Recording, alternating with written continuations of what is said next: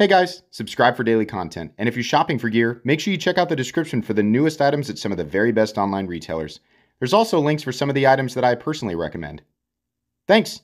What's going on YouTube? Metal Complex here, and today I've got another interesting knife review / knife overview to share with you guys. This is the Chapman Knives CLK-1. The information given to me is that these are made in the United States, in Bloomington, Indiana. Obviously, I've become a little bit more cautious when I'm looking at knives on this channel that are claimed to be made in the United States, right? So with Chapman Knives, I pressed it a little bit further, asked them some very specific questions, and they were very happy to answer all of my questions. Obviously, I have not toured their facility or anything like that. But they didn't try to dodge anything. They were real straightforward, and they said you can absolutely share these exact messages with your audience. So I'm going to do that. All I can do is just give you the information that was given to me.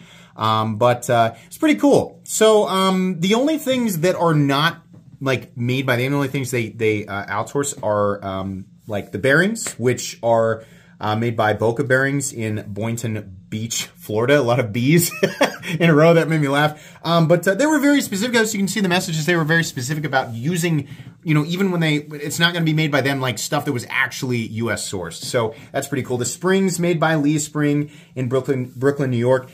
They do grind their own blades, but the heat treat is done by Applied Thermal in Fort Wayne, Indiana. And the heat treat goal is 61 HRC on the 20 CV. So this is all really great information. This is really cool. Again, all I can go off is what they are telling me. But what I can see here is that this is all really fantastic, and it makes me really happy because these knives, I normally don't start off with price. Anybody who's familiar with a knife world, especially the US knife world, knows that this stuff being done small batch this way, truly in the USA, is very expensive to do. And so it's really cool, especially, I'm going to share the quality of this here with you guys in a second. It's really cool that they are, right now, it's 400 bucks. It doesn't matter what level of customization you want, it's just 400 bucks. Which is, it's really amazing. They did tell me, they said this is a labor of love thing. Obviously, you know, as time goes on, if we want to keep it viable, you know, prices may increase, but right now we're doing this because we're really, really passionate about it. And yeah, I mean, at $400, you would have to. You would have to. I'm really shocked that the price on this is only 400 bucks because we see a lot of things in the same caliber. And I'm going to tell you right now, this is absolutely in the same caliber as your Hinder knives, your Demco knives, your Chris Reeve knives, right? We're looking at the same level of precision manufacturing, and it's really, really cool to see. I want to be straightforward with you guys. They did make this one for me. They even put my logo on it. But if you're familiar with my channel, you'll know that a free knife does not buy a positive review here. I've got many examples where that wasn't the case, right? I appreciate it, but I'm always going to be straightforward and tell you guys exactly what I think, and that's what I'm going to do today. I will link their website right down below so you guys can check them out. You should also follow them on Instagram. I have absolutely no affiliate program set up with them, so, you know, it's just for you guys to use. Thanks so much to Chapman Knives for sending this in for me to take a look at. Please make sure to follow me on Instagram at metal_complex, and thanks to my patrons for supporting me. Sorry for the long intro there. I just really wanted to get that information out there for you guys. I think if you have questions for them, I think you should message them. You should reach out to them on Instagram. They were very straightforward with me, so that's really, it's always nice to see. Overall length of the CLK-1 coming in at 8.5 inches. Not a small knife for sure. 3.5 inches on the blade. It's actually, truthfully, it's about 3.65 inches on the blade because the cutting edge is actually longer than where we measure the middle of the blade. Or where I I measure the middle of the blade. Let's go ahead and do some size comparison. So up against the Ontario Rat Model 1 and the Ontario Rat Model 2. This knife just appears to be glowing right now. And I'll tell you, the anode that they do is really incredible. It really does look like it's glowing, or, you know, it's like it's been, like they charged it before they sent it to me. I feel like when I touch it, I'm going to accidentally get superpowers. Like, it just looks like something that fell from space. Anyways, yeah, you can see here it is a big knife. I mean, not an XL knife, but it's definitely on the larger side. How about up against the Demco AD 20.5? There we go. How about up against the Spyderco PM2? And we'll do the Spyderco Para 3. There we go. And last but not least, how about we do the Benchmade Griptilian, or in this case, the Ritter Hogue, and the Benchmade Bug Outs. There you go. You can see here, you know, where we are for the profile on the blade. And that's probably something that you guys have noticed right off the bat, is that, wow, the handle and blade profile are bizarre. This is a very, very different, this is a very different handle profile, and the blade almost looks like it's something that doesn't go with the handle. But then again, I kind of appreciate that it's unique because we see so much of the same things, right? This is a brother duo, these two gentlemen. And one of them has a background in aerospace engineering, I guess, and so that is where the design work comes from. And, you know, handling this thing and manipulating it, it's very clear that the person who is behind this is very experienced. This is not something that was lazily slapped together, which honestly, you know, when somebody, like, it's like, hey, there's this new U.S. knife company on the scene and they're making some stuff. Yeah, it's kind of what I expect. I expect it to be a little bit sloppy, right? And it's like, well, okay, great, but just improve on your product. This feels like they've been like making knives for quite a while, right? And obviously if not knives, then other things. Yeah, this is, every last bit of this is, you know, it's precision. And in fact, the word precision does not do it justice. This is really, really on point. Very, very nicely done.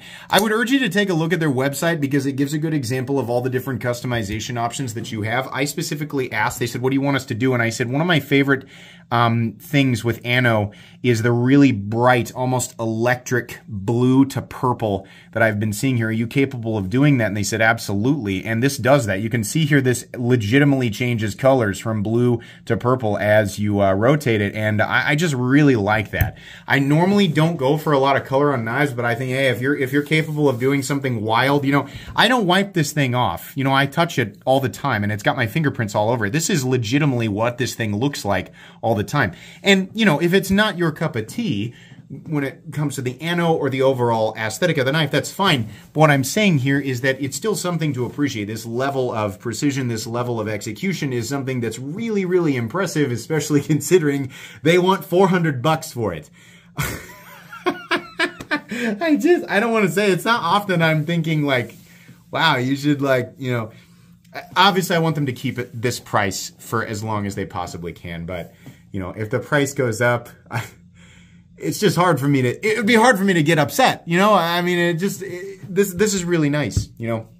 Anyways, let's not get carried away. Let's go ahead and do carry profile here. So thickness up against the Spyderco Para 3. You can see up here, up front, it's a little bit thicker. Back here at the back, I think it seems like it, maybe it's an illusion, but it seems like it gets, well, it's an illusion.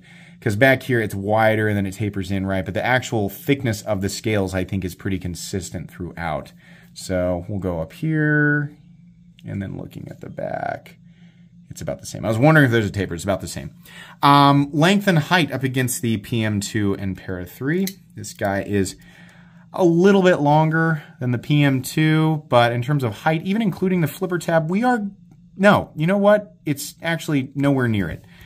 This is pretty cozy in the pocket. It's fairly compact, even with that flipper tab. And carrying it around a bit. Didn't do any crazy extensive cut tests.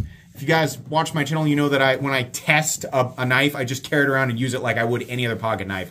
And I'm a regular guy, right? I'm not a lumberjack. I'm not, you know, somebody who manually lowers a boat anchor off of a ship. I'm not somebody who professionally survives in the jungle.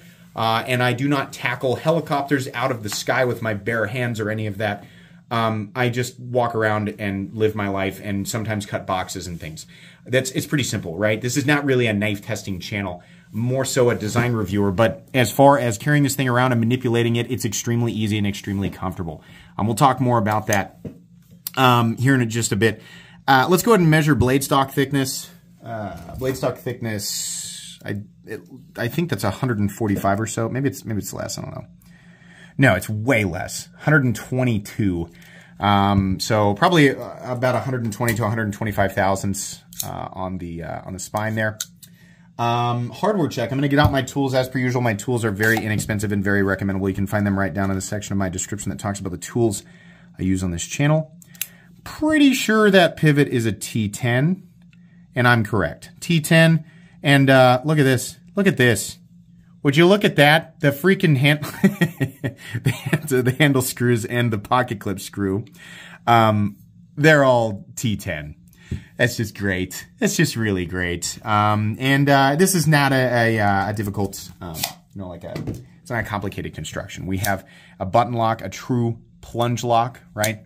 And then 2 pieces of titanium and some standoffs and some screws. It's really pretty simple. So they made it as easy as possible for you to take apart, and I think that's really, really great. Thank you for the T10 across the board screws. Seriously, thank you. That's just, God, that makes things so much easier. Really nice. Really happy about that. Wait, let's take a look at the inside of this real quick. You can see that there's no internal milling for weight reduction. It does not necessarily feel like something that needs to be reduced in weight.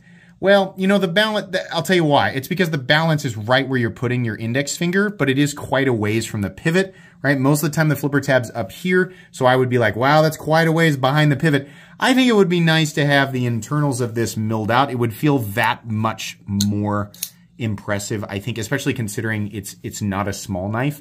I think bringing the balance a little bit more towards the pivot by milling out the internals would be nice. But that being said, it's really not necessarily a massively heavy knife. At least it doesn't feel like it. I haven't actually weighed it yet. I'm going to guess it weighs about 4.75. Oh man, I was close that time. I'm almost never right. 4.69 ounces. Not bad for 3.65 inches of cutting edge. It's not perfect ratios, but it's not bad at all, right? Ritter Hogue, actually, on that note, this is full tie, by the way. The Ritter Hogue, which is shorter and has a shorter cutting edge, only weighs 1/10 of an ounce less, roughly. So, yeah, not bad. Not bad at all. And again, the Ritter Hogue is G10 with some steel liners. Okay, I think we've done everything there. Let's go ahead and talk about the meat and potatoes here. Wow, the action feels great. This is a really nice button lock, very easy. It's a shallow depress, so it's not like there's a lot of crunchy travel on the button itself. Nice smooth action there. The flipping action off of the flipper tab, really satisfying. There's a nice, I mean, the amount of like, it's not a detent, but the, you know, how the plunge lock is keeping the blade in the closed position, the amount of tension there allows you to really get leverage on that flipper tab. And it makes for something, here, I'll shut up for a second. It makes for a real satisfying noise and a real satisfying flip. The wild thing about this knife is absolutely the aesthetic, right? We have a super duper aggressive Tanto that is hollow ground. This is a very thin, I want you guys to take a look at this. Something that I expect that I see so often from USA companies is uneven cutting bevels. And it just drives me nuts. It's like, just get it right. Like, just come on. This is perfect. This Tanto is gorgeous. They really got this thing like exactly right. And let me tell you something. This thing is freaking sharp. You know, the flat is pretty prominent, right? I mean, we don't have a super thick stock to begin with, and it's a fairly aggressive hollow grind, but there's, you know, where they started is near the center of the blade. But the actual edge is super sharp. In fact, I think that's a bad example. I got it before the video. You can't, yeah. You can push cut like straight down the paper with it. That edge is sharp enough to do that. This is a sharp edge, and it will definitely poke and it will definitely slice. Considering they are getting the CPM 20CV to their target is 61, which is very appropriate. I'm going to guess that their range is 60 to 62. You can see in his message that he had said, you know, we're following protocols for Crucible, you know, and trying to get it right at 61. My guess is, I did not ask them this specifically, but my guess is that they, because there's always a range, my guess is their range is 60 to 62, which is what that's as a reviewer, that's what I ask, right? 60 is like the beginning of acceptable. 62 is like, dang, optimized, right? 61 is, yes, good to go for 20 CV, right? So with them, you know, really going at the edge geometry here, the final cutting bevel is done right. It is very sharp. It is, oh, it's just like, I can feel it just digging into my fingernail, really wanting to bite. I don't want to go too far and split my fingernail there.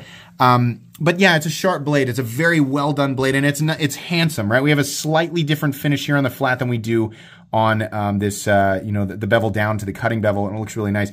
Even this area out here, the secondary, or the secondary edge is hollow ground. It's not, normally we do flat and then hollow. These are both hollow ground. Yeah, very, very pointy, very, very sharp. Really nice to see. I also like that they put Chapman Lake knives on the spine and not here, right? My logo is right there on the blade, and that looks great to me, right? But normally, obviously, you're not going to get the Metal Complex logo on your knife. You're going to get just a blade. And they allow you to enjoy that aesthetic without seeing their billboarding. They put it on the spine, which is really nice. I like that. So the blade does look very narrow in contrast with the handle, though. I will say that. This is absolutely, what I'm about to say is very, very subjective, right? In my opinion, the overall aesthetic of the knife would be improved if the height of the blade were increased. And I think, ideally, it's not necessarily down here so much, it's up here. If the blade were to come, you know, if they were to do like a stop pin, I would imagine that maybe the way that this is done, let me see where this is content. No, they have the stop pin right here, right? So maybe instead of having the titanium curl around like this, and obviously there's a whole bunch of this, it's just some guy who's this. I can't imagine how annoying this is for somebody who makes knives, somebody who's an actual aerospace engineer, to have some guy who's just like a pocket knife enthusiast on YouTube be like, can you change it to make it better for me? Like, if Chapman Lake Knives are watching this, I'm so sorry. Because I feel bad, because I know it's not as simple as like, can you just take this off and make it better? Okay. What I'm saying here is that this, this area here would be more aesthetically pleasing if the spine of the blade came to meet the spine of the handle, right? So normally how we have this area open, right, and the blade just sort of comes around and touches the stop pin there, or like this, right? So this blade follows the spine of the knife, and it makes the height of the blade match, or it makes it more appropriate for how the handle looks. Now, they might have considered that and thought, now, you know what, we're going to do something more unique and make it look like this, make it look crazy and a little bit different, which is honestly a good idea, because everything looks exactly the same. And in a sea of things that look exactly the same, the CLK-1 absolutely stands out, right? But I honestly think it would only improve the aesthetic of this knife if we had the spine coming, you know, here. Like if we had a taller blade, it would make the blade look more appropriate to the handle profile, and you could still keep that really aggressive Tanto profile and the really unique handle shape. It would just look, in my opinion, a little bit better. If you don't like the Tanto blade, they do offer what it looks like on their website, a drop point blade, which is really cool, right? Some people are going to look at this and go, no, I don't want to change it at all. I think it looks really cool like that, right? It's just a matter of, you know, preference. The blade absolutely functions. It will poke, it will slice, and it will do it very, very well. So, you know, it's just one of those things where I'm just judging the aesthetic and wanting it to be more to my liking. The scales are extremely well machined. Let's see if I can get a nice close-up here. And again, I'm sorry for any fingerprints that are here, but I'm trying to zoom up a little bit more. I want to let you guys see every edge and all of the detail there. There's no texturing or anything, but the main point here is that all edges have been knocked down. There aren't any weird sharp edges anywhere. There's nothing that looks like an edge that was left, you know, like I would just leave it, like who cares? No, I mean, everything is real nice. The pocket clip is just gorgeous. Look at that. It's really nice. Seating of the hardware is just beautiful. It's not like they're off to one side or sort of just like, well, I hope it fits. We cut all the scales the same, so I hope they fit. I mean, no, this is really, really nicely done, and I really appreciate it. So yeah, all the line. I like that it's not just a flat scale. Obviously, there's a lot that they could do, but I like that they didn't just do a flat scale. They, you know, added some sort of like heavy scalloping in here, and it makes it look nice, right? I mean, this is all going to be to you know, to different, you know, preferences and tastes, whether or not it looks good. But I like that they didn't leave it flat. Is my main point there. I kind of do like that it comes to a seam right here. I think that looks kind of cool. But then again, you know, I think that area would have to be changed if, you know, they were to alter the blade to what I would want it to be. But it does look nice, and the seam is perfect. It comes together really well. You can see that this area looks a little bit wider, and that's because they cut this area out so that you'd have easier access to the button, which is cut, right? And when it's open, it's just slightly above the scales. So that's nice. That's where it should be. Ergonomics on this thing, a little bit weird. These areas are not sharp. They're just thin, and you can feel it, right? Only when you are really squeezing on this thing is it going to cause you any discomfort. This flipper, or it almost looks like a trigger, this area is so long, you honestly could put your finger here and choke up. And honestly, doing that makes me, because it really is basically a ramp down into a razor blade. I would almost like, you can see here it says, made in Bloomington, Indiana, USA. I would almost like this whole area to be carved out more in the shape of like a crescent, so that you can, put your finger in here and use it more as a choil, where you feel a little bit more comfortable, a little safer behind the edge, because it does make me kind of want to choke up here. But the main reason is because in this position, you are such a long ways from the cutting edge, right? You're about an inch from the cutting edge. So if you're cutting straight down, which is not always the case, but if you are, there's a lot of power lost, right? So if you're really cutting into some thick cardboard or something, you're really going to have to angle it, right? As opposed to being much closer to the blade where you can really put more force into it. That's, you can tell, like, the most serious cutting tasks I do are just really thick styrofoam and cardboard. So that's what I'm going to complain about, is if I can't get up close to the edge. But for your normal cutting task, this will do the trick, right? Just cutting into packaging and making a quick cut here or there or whatever. It's going to do it, obviously. I mean, it's more than capable of doing that. Yeah, that's my critiques there. Serial numbers are located back here. You can see that this is number 23. So they have not made a whole lot of these. These are not things that they can make in batches of 1,000 or anything like that. So even though, right now at the time of, this video, it might be fairly easy to get your hands on them. But if you're watching this a year or two in the future, it might not be the case, right? They're not Spyderco, they're not Kershaw, so they're not going to be able to pump out thousands of these. It's just not going to be the case. So just more, for people who are newer to the knife world. I absolutely love the pocket clip. It's a little bit stumpy right here, and a couple of times it's not bad. It's not like I can't get it into my pocket, but I think that I like this, how they've done this flat and the edges are chamfered and the bill of it's, knocked down, or the tip is knocked down, and there's a ramp, but I think the ramp should be steeper, and then the edge right at the nose of the clip should be a little bit more rounded so that it rises readily over a wider variety of pocket seam thicknesses. What a silly thing to complain about. I like to get my knife in and out of my pocket with one hand. With just I don't like to mess with it, right? So that's something that I nitpick.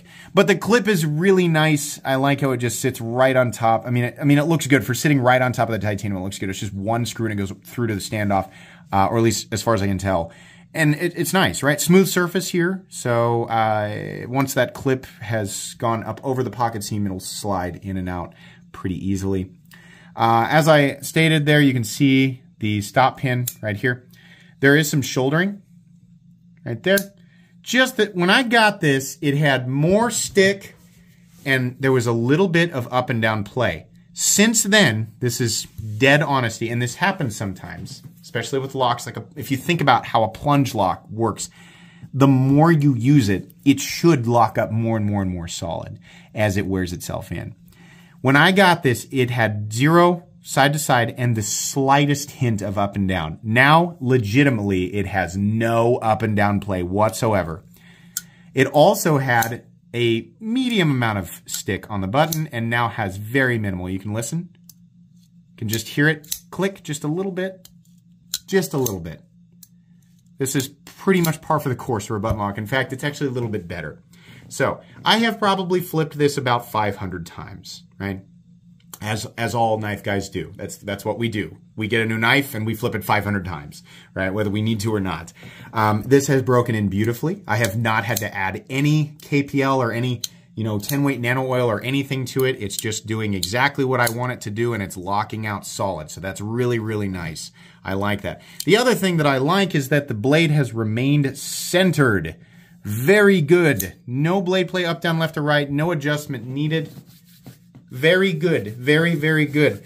I am extremely pleased with this. And while the blade to handle ratio is a little bit weird, the amount of space between the area where your index finger is in relationship to the initial cutting edge is a little bit weird, right? And the overall profile of the knife is just weird, right? But that's a lot of that is just aesthetic taste. The way, I mean, it is still an absolutely compact and capable, well-made cutting apparatus. And if the claims that they are making, you know, are true, which at the moment I don't have any reason not to believe that. But again, remember, I've not toured their facility. I don't make knives. I don't manufacture. I don't do that. I'm a guy who collects pocket knives and handles a lot of stuff. I root for USA manufacturing, but I'm only capable of giving you the information that was given to me. This is extremely impressive. And as far as I can tell, it is absolutely indicative of the same type of quality that I see from other you know, knife manufacturers who I know to be making knives in the United States. There are no indications here that anything is amiss, right? To me. So I am very much hoping that all the information they gave me was accurate. But yeah, if that's the case, holy crap, for 400 bucks, yeah. If you're into USA made knives, like, this is really cool, man. It's just different. I guarantee you have nothing else in your collection that looks like this if you're a knife collector, right? And if you're not a knife collector and you're just looking for something that's a convenient and well-made tool to use, this will still do it, absolutely. I mean, the cutting geometry is great. The action's great. Full titanium. I mean, really you're getting everything here. Outside of a little bit of balance and just general quirkiness, there's a little bit of balancing issue, but not bad. You know, they didn't give you a 3D milled backspacer, but I don't necessarily need to, right? Pretty cool, especially considering you can get any level, right now you can get any level of customization for 400 bucks. So yeah, this is extremely recommendable. This is extremely recommendable. It's going to go on my most recommended knives playlist for sure. Thank you very much, Chapman Knives. I know, you know, people say, oh, well, of course he's going to say nice things because they gave him a free knife. Again, if you're familiar with my content, there's no shortage of reviews I've done where I'm like, thanks for the free knife. I hate it. You know, it's just, it's not enough. But when it is legitimately something that is good, right? If I get it for free, it's just a bonus. This is one of those cases. I got it for free, and it is legitimately an awesome knife. And I'm really happy to share this with you guys. So this was a long one, but well deserved. Very cool stuff from Chapman Knives. Please make sure to follow me on Instagram at metal_complex. If you enjoyed this video, leave a like. If you'd like to check out my other content, I do, of course, have lots of videos of knives that are either expensive or inexpensive that I do or don't like, so check those out. And if you enjoy all my content, go ahead and click on that Metal Complex logo right there and subscribe because there's definitely more coming. Thanks again for watching, everybody, and have a great day.